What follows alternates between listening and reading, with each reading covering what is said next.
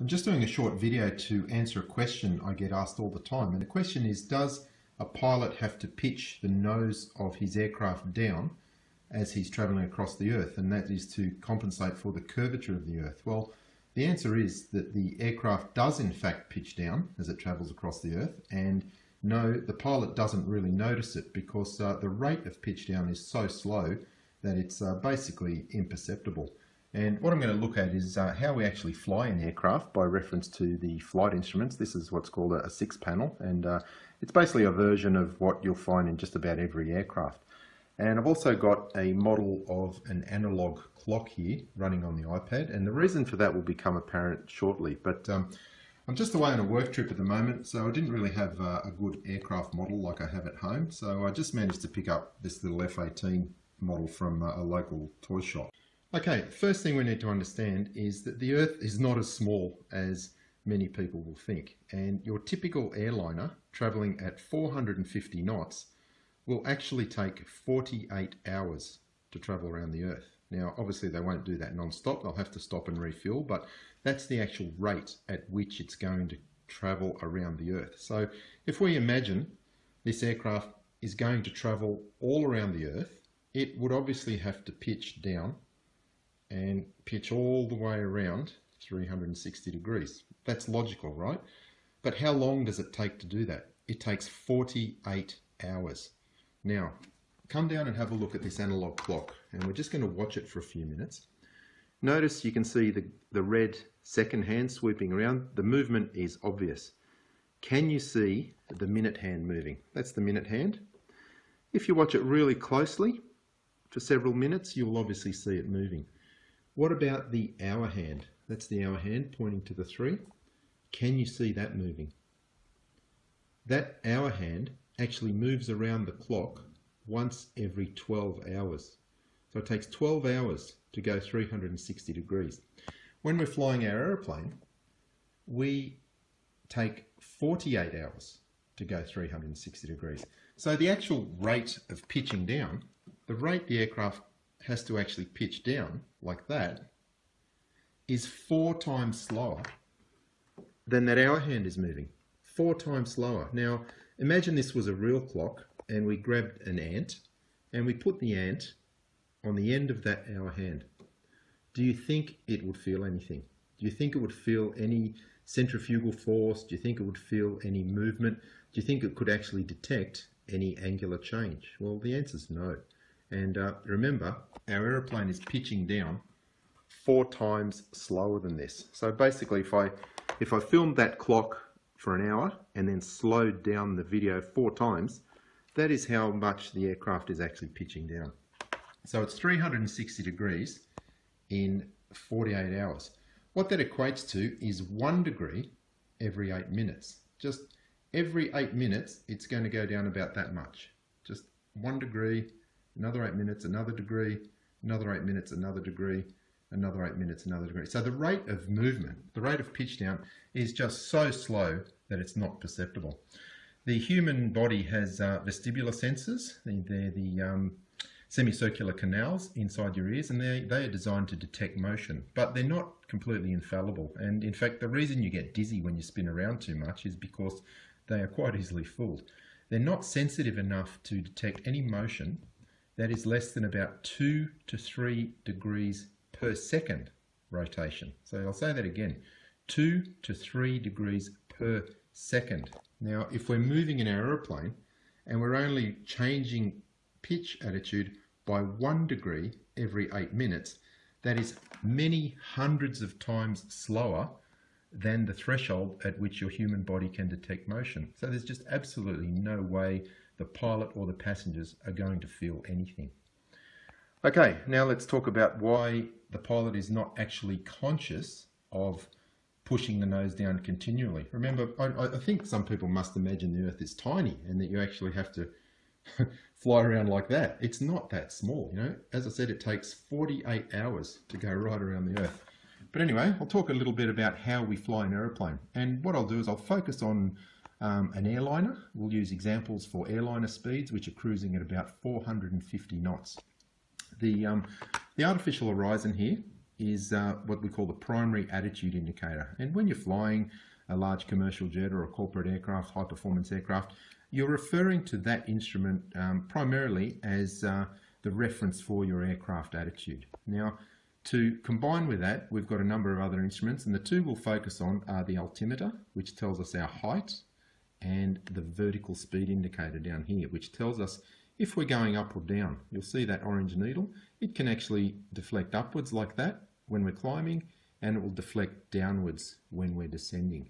And the altimeter is basically like it's got a couple of arms, depending upon the complexity. This has got a single arm for hundreds of feet, and then it's got a digital readout for the thousands of feet. But basically, if we were climbing at 1,000 feet per minute, that orange needle would be up here, pointing at the 1. And if we were climbing at that rate, this needle would be moving around this dial 1 revolution every minute. We're climbing at 1,000 feet every minute. When you're flying an aeroplane manually, you are constantly referring to the attitude indicator, the vertical speed indicator down here, and the altimeter, and you're monitoring them at all times. Now, if we're trying to fly level, if we're trying to maintain level flight, say for example 35,000 feet, okay, we want to keep this needle stationary. And if we start to see this vertical speed indicator needle moving up or down, we're going to make an immediate correction. Okay, so if that just started going up slightly, we're going to push forward on the joystick or the control yoke, and we're going to push the nose down just slightly. And what that's going to do is just arrest that rate of descent.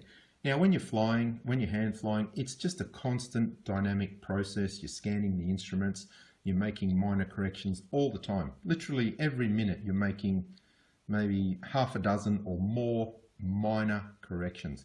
Now, traveling at 450 knots, just 1 degree of pitch. Now, you'll see that little orange dot at the middle, okay?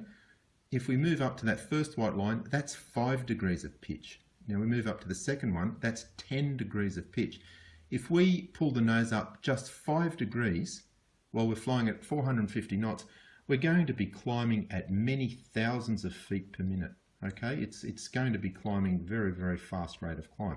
So when we're cruising along, maintaining altitude, we don't want that to move more than a fraction up or down. So we're making slight corrections to the pitch attitude, and it's literally less than a degree, less than half a degree, in fact. If the aeroplane is being flown by autopilot, the corrections are so small that they're basically imperceptible to the pilot. Every time the autopilot detects just the tiniest climb, and this altimeter moves off its desired altitude just by 10 or 15 feet, the autopilot will make a correction and it's going to push the nose down, okay?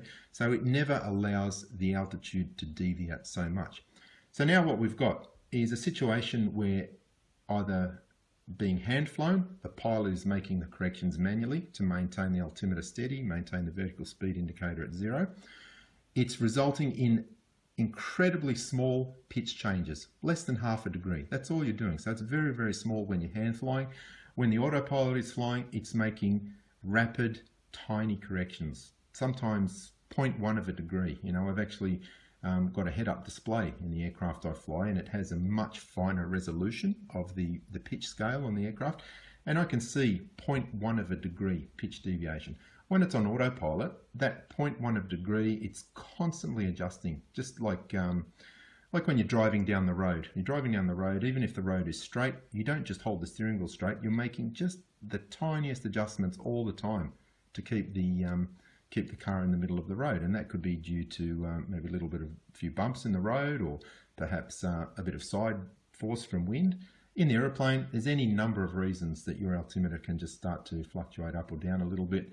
Very slight air pressure changes or turbulence. When the autopilot is flying, it's making numerous tiny corrections all the time. 10, 15, 20 corrections every minute that are so small, they're not perceptible, and they're just holding the altimeter steady. You barely even see the vertical speed indicator move. So we're making tiny corrections all the time to compensate for the curvature of the Earth. The nose has to only pitch down 1 degree in 8 minutes. In that 8 minutes, the autopilot has probably made well over 100 or maybe even 200 individual slight corrections, slight corrections of 0.1 of a degree or 0.2 of a degree. If there's any climb detected, the aircraft just pushes the nose down by 0.1 of a degree. You won't see it, you won't even feel it, but it's basically absorbing that 1 degree of pitch down all the time as it's making these minor corrections. So yes, so the reality is, as the aeroplane flies across the Earth, it is pitching down. The pilot's not conscious of it because he's not even thinking about it. The rate of movement is so slow that it's negligible compared to the smaller, more frequent corrections that you need just to maintain altitude, just to maintain the vertical speed indicator steady. And obviously when the autopilot's doing it, pilot doesn't even have to touch the controls. You virtually don't see any movement in this artificial horizon. In a head-up display, if you look carefully, you can see tiny deviations in the pitch. 0.1, maximum 0.2 of a degree, as it compensates for turbulence or updrafts or even this curvature of the Earth. It's just holding a steady altitude the whole time. These instruments work on air pressure and they are sensitive enough to notice just slight deviations, and then the autopilot will correct immediately. So basically, the whole time I've been talking, you see that hour hand has just moved maybe 2 or 3 degrees at most. If we slowed that down 4 times, it hasn't even moved 2 degrees. And that's about the rate of movement that the aircraft has to pitch down. So hopefully that explains, first of all, why pilots don't really notice it, and why passengers absolutely cannot feel anything, and how it is basically just absorbed in the normal method of flying and maintaining altitude.